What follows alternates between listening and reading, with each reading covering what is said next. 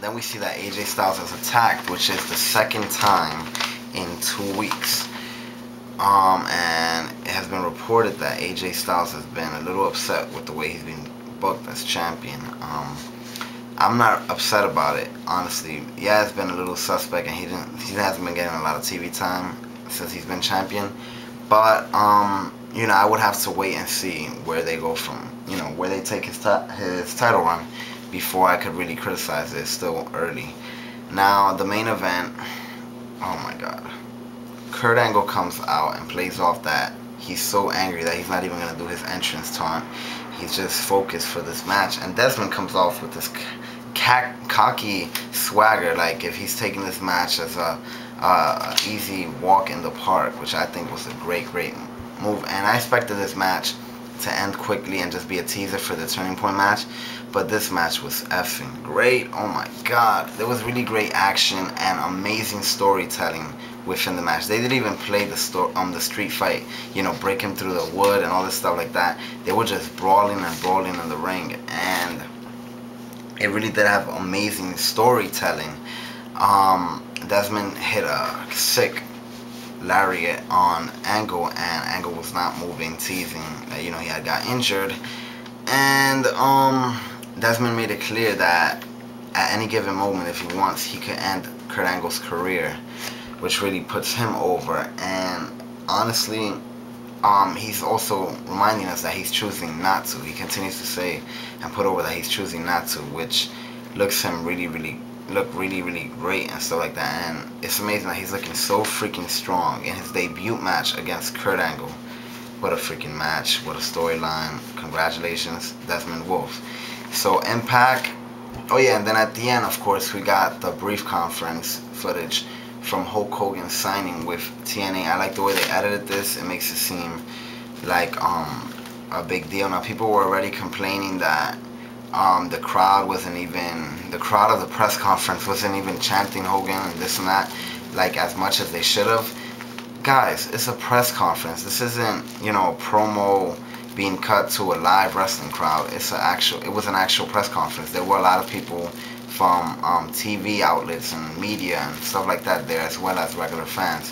So you can't expect some real wrestling knowledge. Now I'm gonna briefly talk about something that I didn't get to talk about. Oh yeah, iMPACT was great.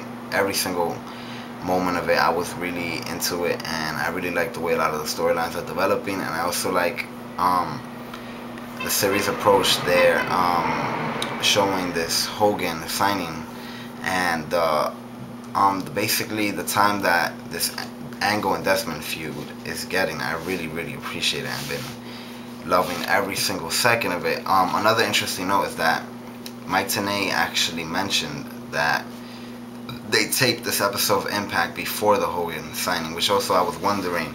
I knew they would probably show something, because they kept teasing his debut this week, but at the same time they already taped this iMPACT. So I was interested to see what kind of segment Hogan would be involved in, which was, of course, the conference, which I think came off great.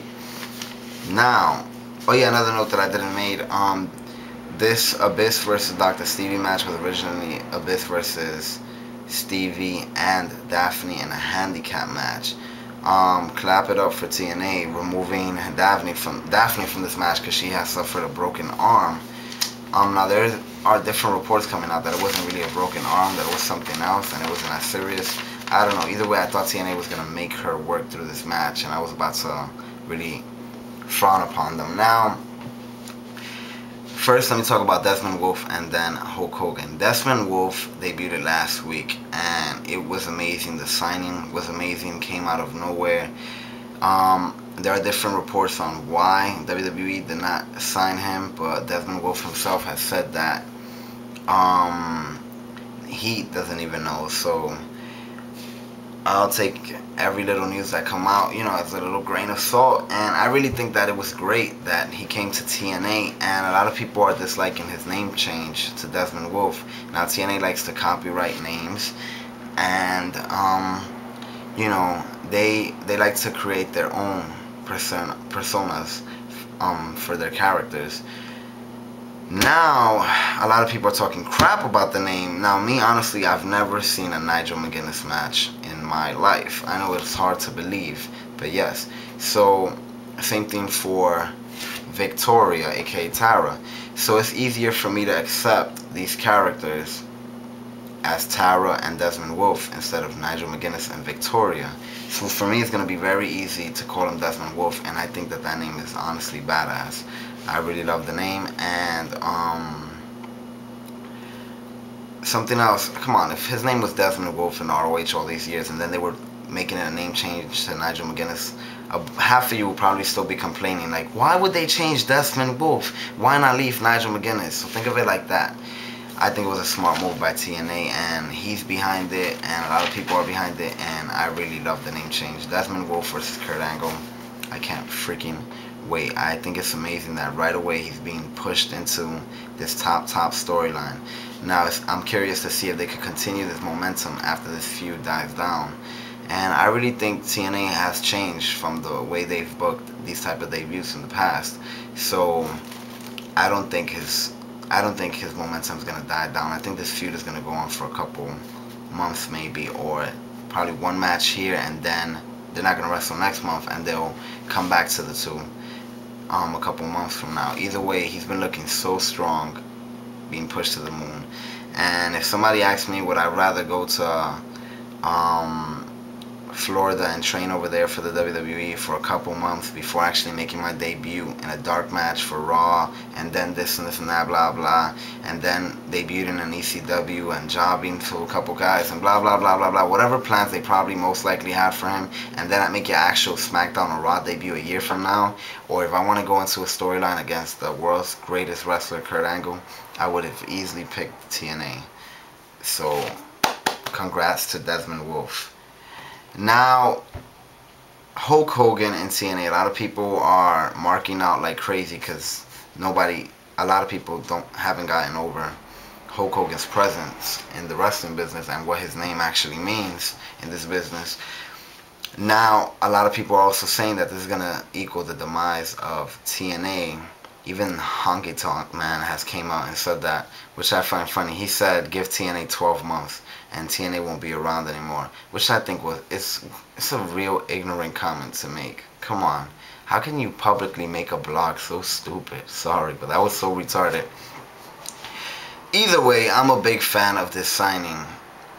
Eric Bischoff is also reportedly coming in with the deal as well, and possibly Ric Flair in the near future, since he signed a contract to work with Hogan in whatever type of deals he gets involved in for the next 3 years, something like that. Also, WWE has removed the profiles of Hulk Hogan and Ric Flair from the alumni section. So basically, I'm all for this move. It has already gotten so much media coverage. It was a trending topic on Twitter, which has never happened. A lot of people are talking about it. People at my job that don't know anything about wrestling, I heard them talking about it to each other, and then I had to make the story clear and advertise TNA as much as I can. They didn't even know what TNA was. Only one of them knew. But all of them knew that Hogan was going to this apparently TNA. So it has gotten the coverage that is needed in just 2 days. So I can't wait for next week's Impact to see how they're going to actually have him debut in the Impact Zone, as well as other wrestlers' reactions. Now, these reports that he has 100% booking power, people don't believe everything you hear. I don't care if these are the dirt sheets. That has to be utter bullshit. That has to be so retarded and stupid for him to get 100% booking power. And he even confronted the issues with Russo, and he said that they're going to work together, and if Russo crosses the line, I don't expect Russo to cross that line, because even back in WCW, Russo was the professional one in the situation. It was Hulk Hogan that didn't want to follow the booking. Of course, he had that thing in his claws, but come on, Hogan, you can't act like a freaking asshole. They just got rid of Booker T for that. Of course, Booker T is not Hogan, but I really don't think they would give this man 100% booking power, so don't believe that, guys. Either way, I'm really excited for the future of TNA, including another show, not Impact, another show to go head on with Monday Night Raw. People stop thinking that it's Impact. They're not going to move Impact. They're saying another show. So that means about 4 hours of television of TNA, which means more build up for matches, more everything. I'm really excited for the future of TNA, and I was excited before this Hogan signing. because of the momentum after Bound for Glory, but everything is looking great so far, and I'm not just being a mark or a kiss ass. Mr. Platinum Man 1989, peace. Don't miss Turning Point. Order that. Order that. Order it. Peace.